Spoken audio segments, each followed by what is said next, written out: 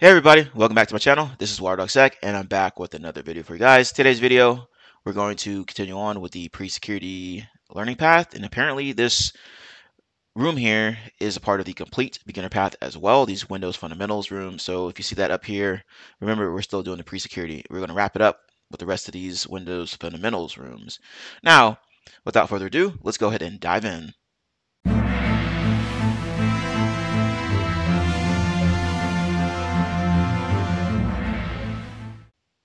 Task 1. Introduction to Windows. The Windows operating system OS is complex product with many system files, utilities, settings, features, etc. This module will attempt to provide a general overview of just a handful of what makes up the Windows OS, navigating the user interface, make changes to the system, etc. The content is aimed at those who wish to understand and use the Windows OS on a more comfortable level. Launch attached virtual machine. The virtual machine should open within your browser. I already have it open here. You can also RDP into it, which is remote desktop into it, using those credentials right there. And I'm just going to head click continue here to task number 2, Windows editions. The Windows operating system has a long history dating back to 1985, and currently it is the dominant operating system in both home use and corporate networks. Because of this, Windows has always been targeted by hackers and malware writers. Windows XP was a popular version of Windows and had a long-running. Microsoft announced Windows Vista, which was a complete overhaul of the Windows operating system. Windows Vista was garbage, by the way. There were many issues with Windows Vista. It wasn't received well by Windows users, and it was quickly phased out. That's exactly right. Windows XP was around for a long time, right? Then Windows 7 came out and took over that pretty much. When Microsoft announced the end-of-life date for Windows XP, many customers panicked. Corporations, hospitals, etc. scrambled and tested the next viable Windows version, which was Windows 7, against many other hardware and devices. The vendors had to work against the clock to ensure their products worked with Windows 7 for their customers. If they couldn't, their customers had to break their agreement and find another vendor that upgraded their products to work with Windows 7. It was a nightmare for many, and Microsoft took note of it. Windows 7, as quickly as it was released after, was marked with an end of support date. Windows 8.x came and left, and it was short-lived like Vista. Yep, Windows 8 was crap as well. And then arrived Windows 10, which is the current Windows operating system version for desktop computers. Windows 10 comes in two flavors, Home and Pro. You can read the difference between the Home and Pro version here, so be sure to check that out if you're not familiar with it. Usually in a corporate environment, you're going to be working with Windows Pro or Enterprise editions. Even though we didn't talk about servers, the current version of the Windows operating system for servers is Windows Server 2019. As you can see, this is a bit dated. The latest version of Windows Server is 2022 as of, or to my knowledge. Many critics like to bash on Microsoft, but they have made long strides to improve the usability and security with each new version of Windows. The Windows edition for the attached VM is Windows Server 2019 standard, as seen in System Information. As of June 2021, Microsoft announced the retirement dates for Windows 10 here. Microsoft will continue to support at least one 10 semi-annual until October 14, 2025. As of October 5th, 2021, Windows 11 is the current Windows operating system for end users. Read more about Windows 11 here, so be sure to familiarize yourself with that. So what encryption can you enable on Pro that you can't enable in Home? And I believe that is going to be BitLocker. There you go. Now let's continue on with task number 3 here, talking about the GUI. The Windows desktop, aka the graphical user interface, or GUI in short, is the screen that welcomes you once you log into a Windows 10 machine. Traditionally, you need to pass the login screen first. The login screen is where you need to enter valid account credentials, usually a username and password, or of a pre-existing Windows account on that particular system, or in the Active Directory environment if it's a domain name or joined machine. The screenshot is an example of a typical Windows desktop. Each component that makes up the GUI is explained briefly below. You got the desktop here, which is the background. You got the start menu right here, and you got the search box here. I don't think Cortana is even used anymore today. 4 is the task view, which is this little icon here. Right, you can see it right there as well. It's a little bit bigger. Task number 5 is the taskbar down here. Task number 6 is the toolbar right there.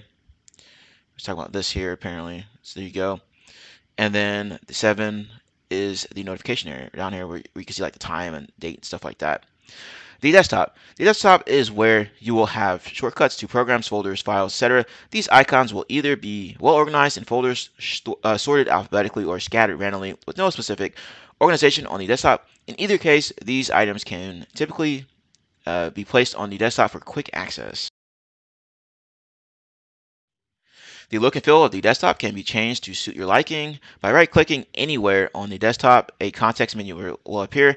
This menu will allow you to change the sizes of the desktop icons or specify how you want to arrange them, copy-paste items to the desktop, and create new items, such as a folder shortcut or a text document, right? So right-click here, and it brings up this little sub-menu.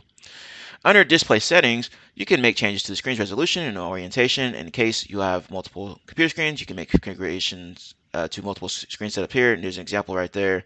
All right, you can go down here and do it this way. I believe it's in Settings somewhere. All right, I mean you can just type it in here. Let's see here, Display. There you go, Display Settings. There you go. And let's see here, Note and Remote Desktop Session. Some of the display settings will be disabled. All right, you can go Personalized, change the wallpaper if you want to. And it just goes in. You can go over, look at whatever wallpapers you want. So you can go ahead and try this out yourself. I'm just going to continue on here. The Start menu. In previous versions of Windows, the word Start was visible at the bottom left corner of the desktop GUI. In modern versions of Windows, such as Windows 10, the word Start doesn't appear anymore, but rather a Windows logo is shown instead.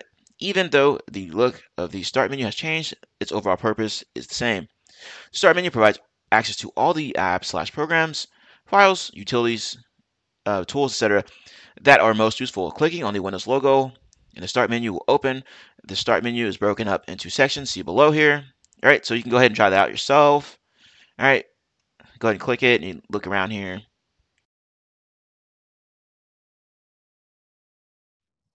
And let's talk about number one here, which is I like to call the hamburger icon, right? This section of the Start menu provides quick shortcuts to actions that you can perform with your account or login session, such as making changes to your user account, lock your screen, or signing out of your account. Other shortcuts specific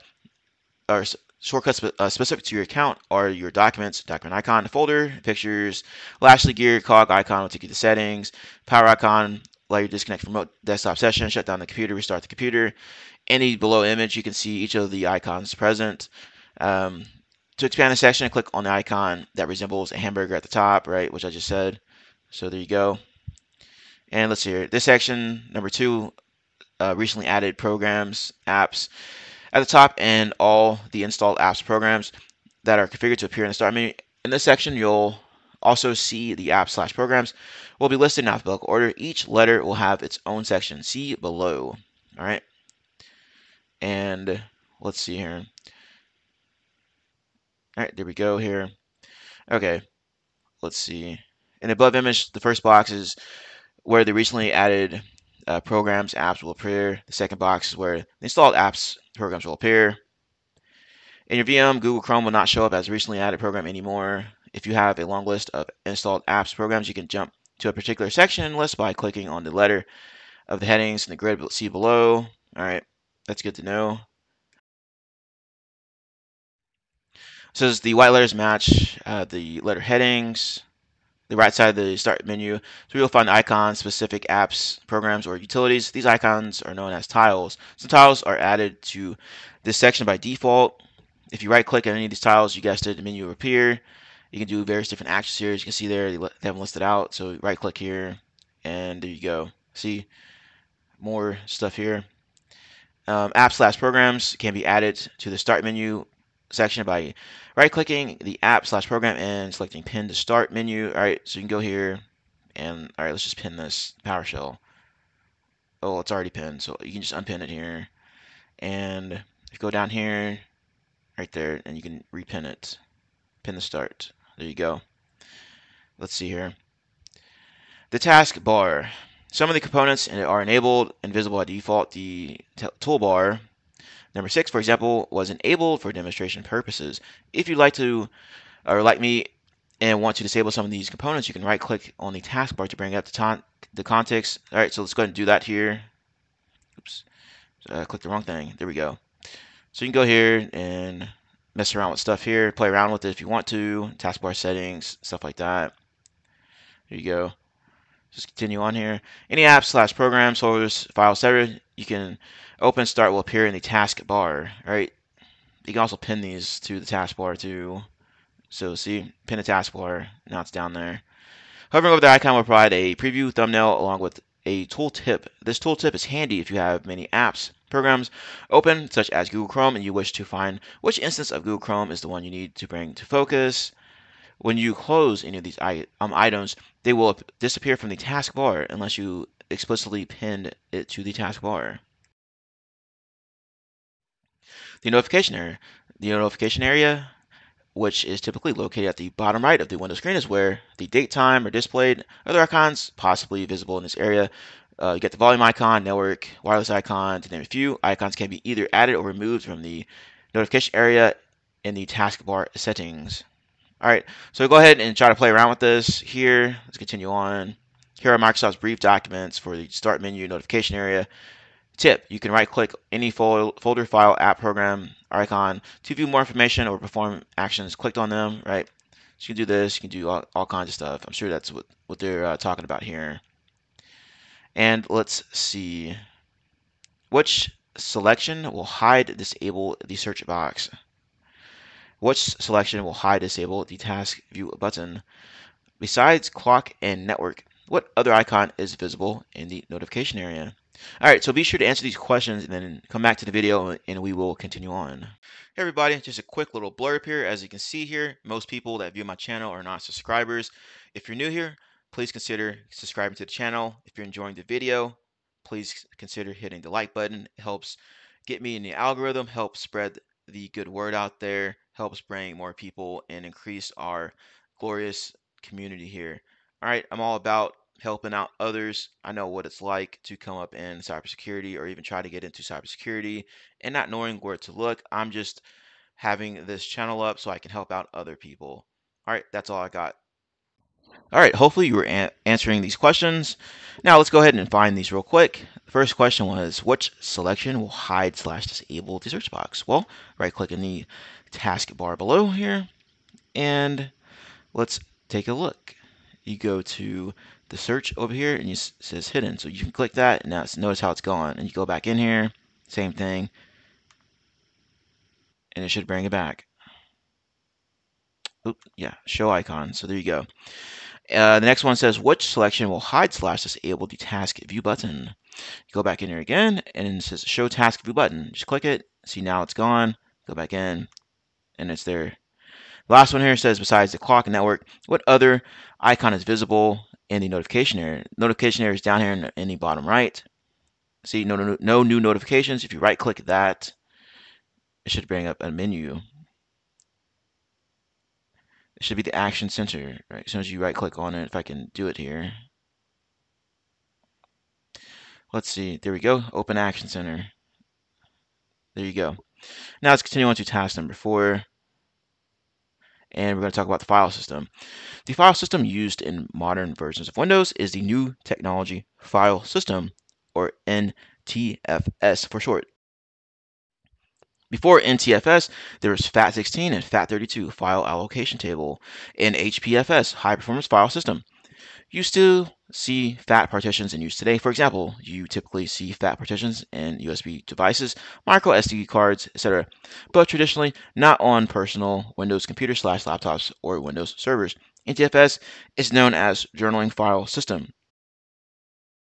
In case of a failure, the file system can automatically repair the folders / files on disk using information stored in a log file. This function is not possible with FAT.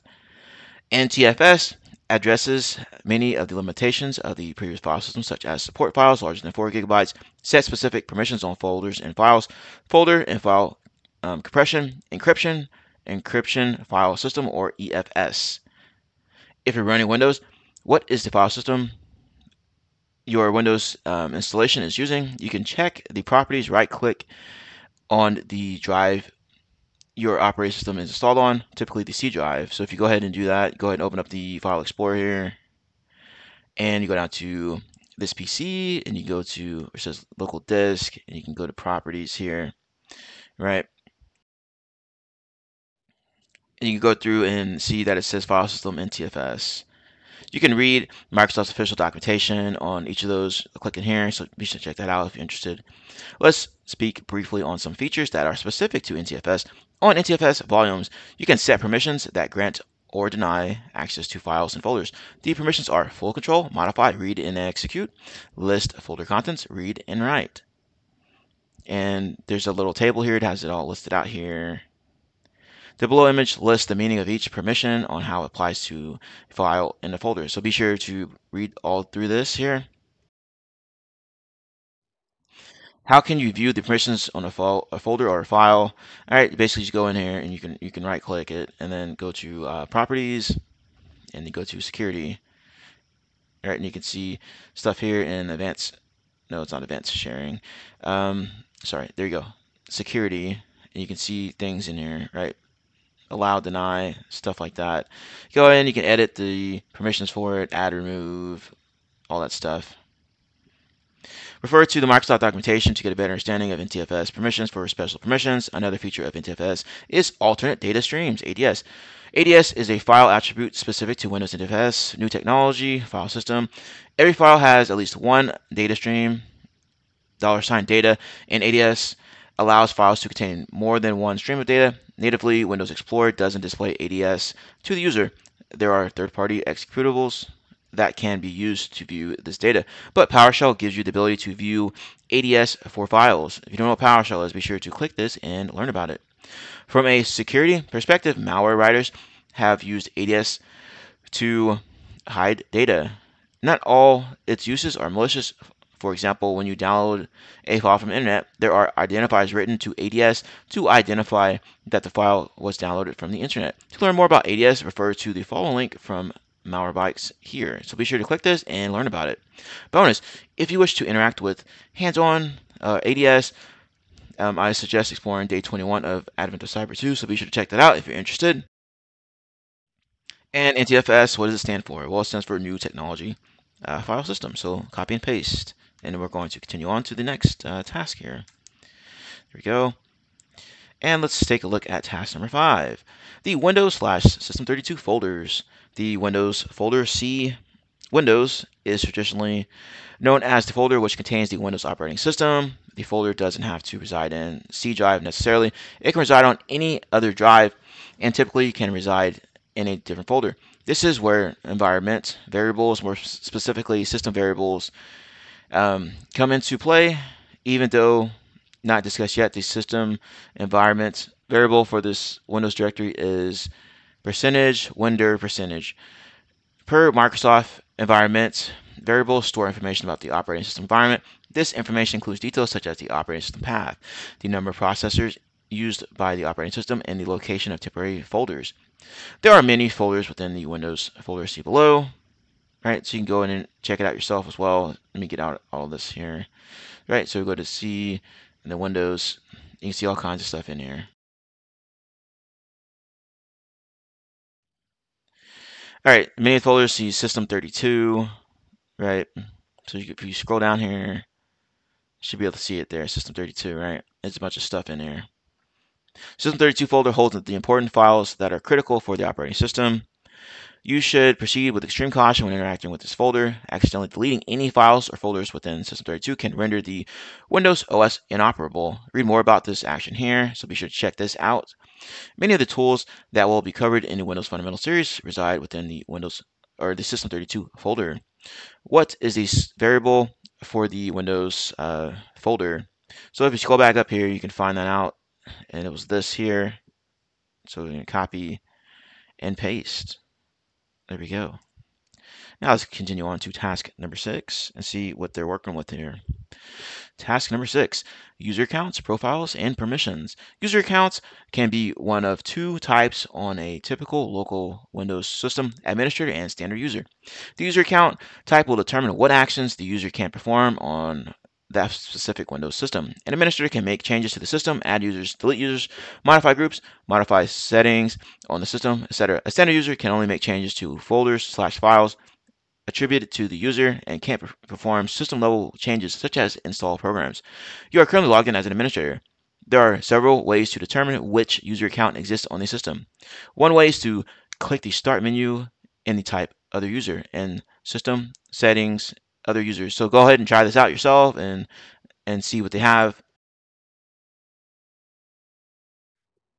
Right, or you can just do it like this. You can type in other users, like it says here, other users. There you go. Add users, remove, edit, etc. So there you go. Local account.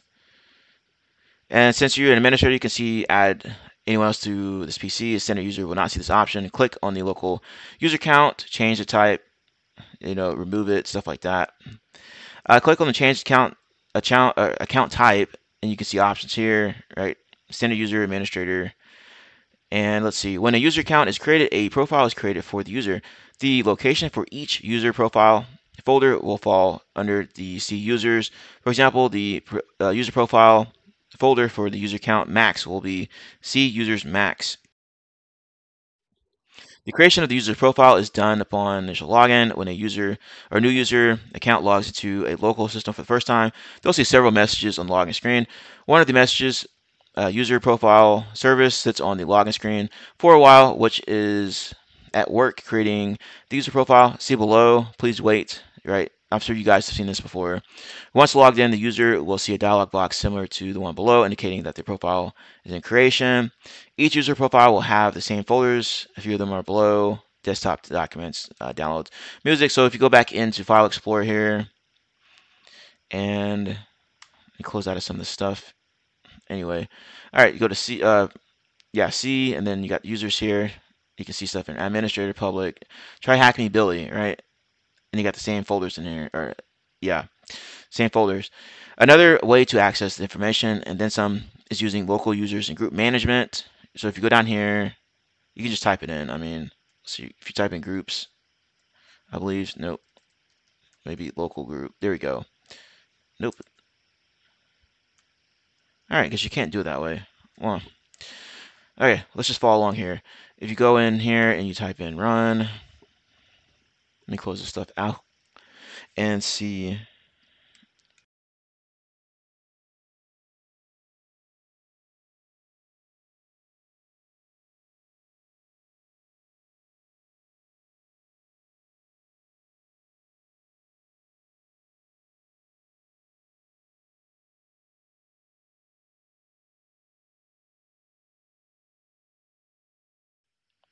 All right, now you can see the users in here. You can go to groups and see using what. Let's check the local admins group, and only this administrator account is in there. All right, note the run dialog box opens items quickly. Back to LUSRMGR, however you pronounce that, you'll see two folders, users and groups, which I've already shown below. If you click on the groups, you can see all the names, which you've already done. Each group has permission set to it, and users are added to groups by the administrator. When the user is assigned to a group, the user inherits the permissions of that group. A user can be assigned to multiple groups. Note, if you click on the add someone else to this PC, other users, it will open local users and group management. What is the name of the other user account in here? So if we go back and check, it was this TryHackMe Billy. So go ahead and type that in here. TryHackMe Billy. There we go. What groups is the name or is the user a member of? So let's go ahead and see.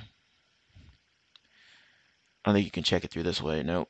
So let's go back and see. Maybe. Let's see. Yeah, there we go. Member of remote desktop users. All right, and then also the users group. So let's do it. Type this in as well. There we go. What built-in account is for guest access to the computer? All right, so let's go ahead and see here. Well, it's going to be guest. There we go. It says it right here under description, built-in guest account. And you can see that there seems to be a password in the description section of TryHackMe. Make sure not to do that, folks. That's bad security practices there. What is the account status? And it says it's disabled. So let's see here. Go to properties and let's see.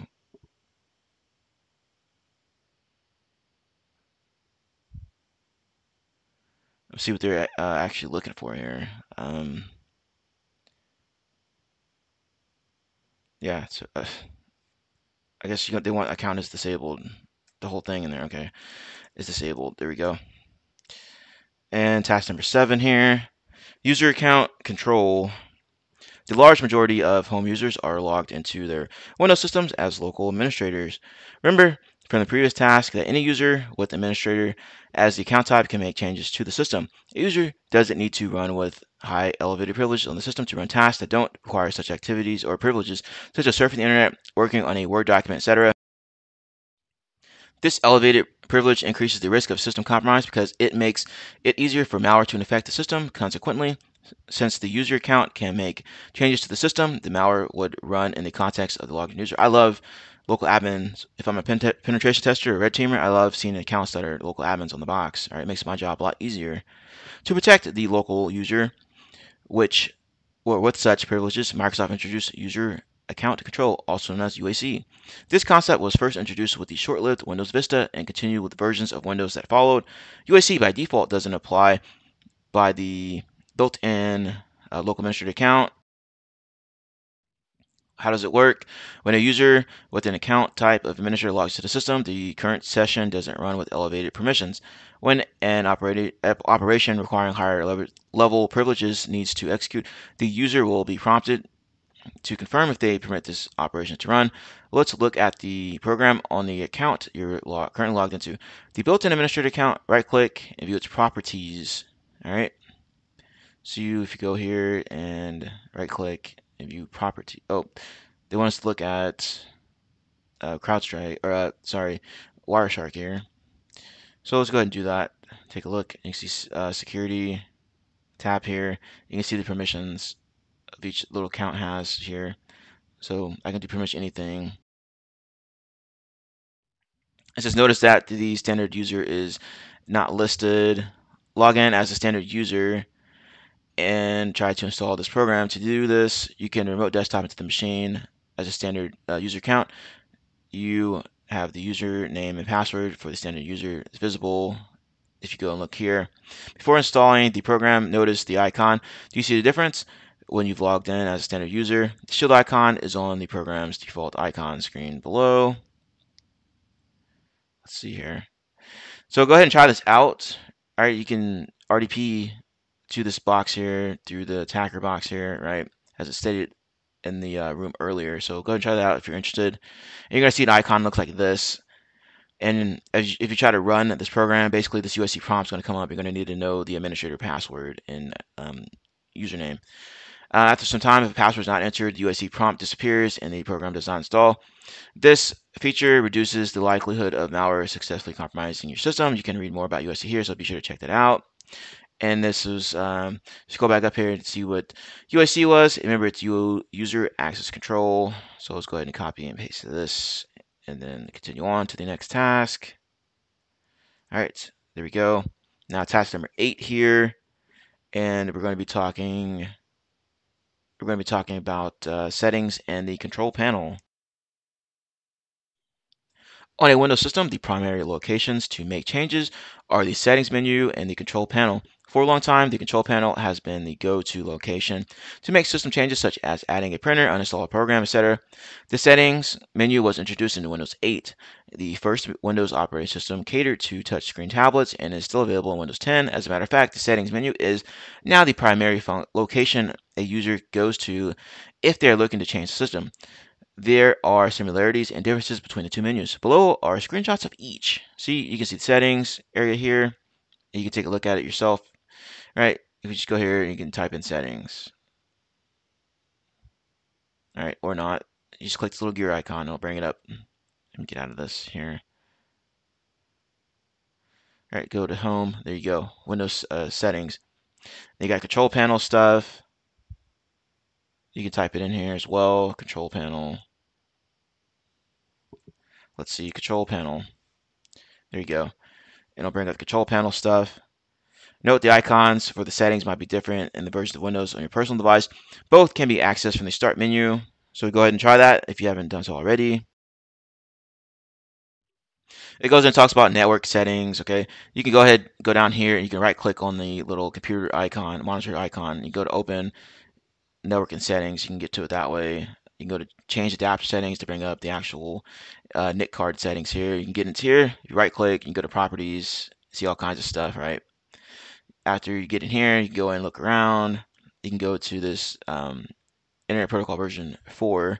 You go to properties here, you can go and see what is configured and such. So let's go ahead and continue on here.